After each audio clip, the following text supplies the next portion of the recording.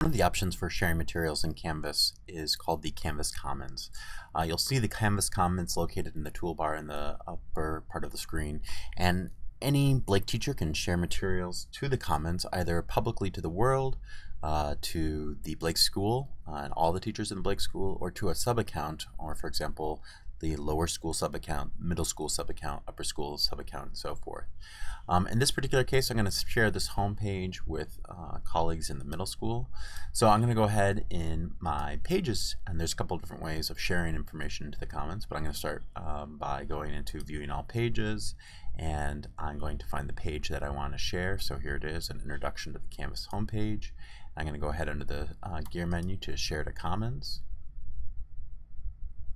And then you'll notice that I'm required to fill out some information. So I'm going to say this is a introduction to Canvas homepage example or syllabus example, template for sharing a homepage that other colleagues may be interested in using in the middle school. And you can imagine the more description that you can fill out, the easier it'll be. I've taken a screenshot of the image, so I'm going to go ahead and browse to that screenshot. There it is, which will be more relevant. And then I'm going to say that anyone can use this as long as it's not for commercial purposes. And then I'm going to share it with the Blake sub-account, and in particular I'm going to share it with the Blake Middle School and a professional growth section.